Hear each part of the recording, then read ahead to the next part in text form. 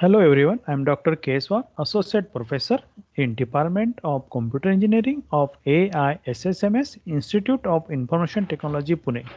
Today I am going to discuss STL and its components.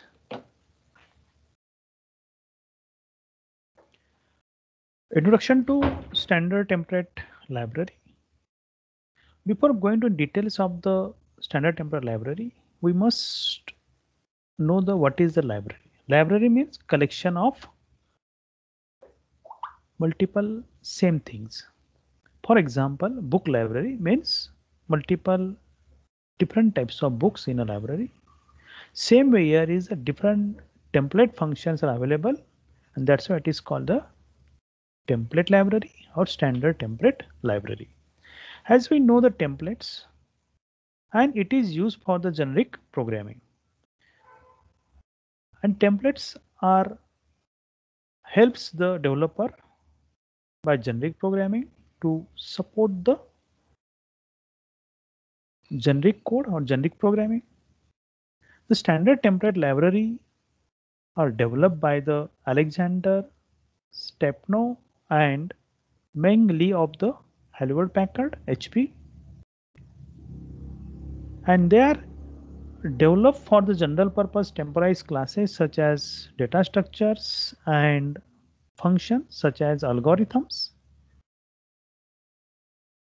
The collection of these generic classes and generic functions is called the standard template library, or in short STL.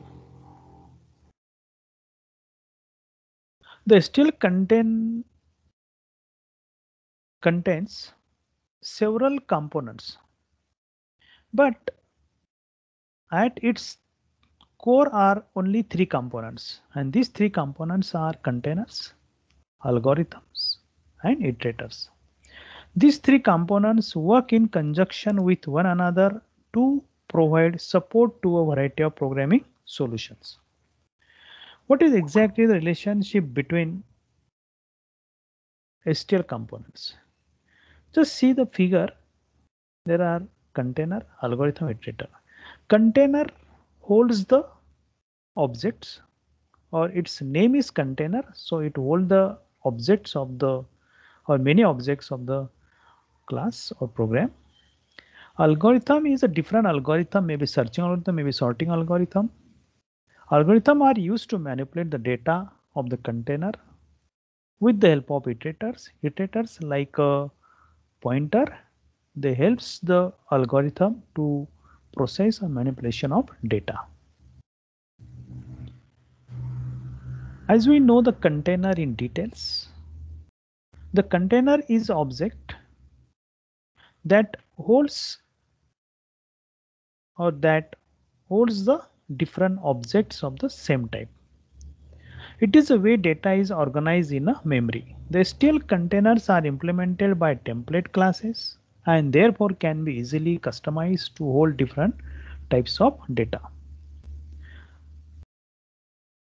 An algorithm in a STL is a procedure that is used to process the data contained in the containers.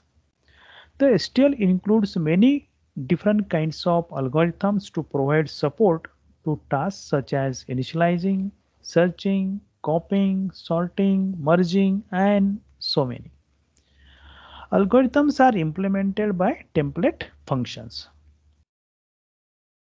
Then iterators. Iterators is a object or like a pointer or more than pointer that points to an element in a container. We can use iterators to move through the contents of the container with the help of algorithm. Iterators are handled just like a pointer. We can increment or decrement the iterators. There are different types of iterators available. In another lecture, we are going to see the in details of the iterators and its types. Iterators connect algorithm with containers and play a key role in a manipulation or processing of data or store data in a container. Thank you. Happy learning.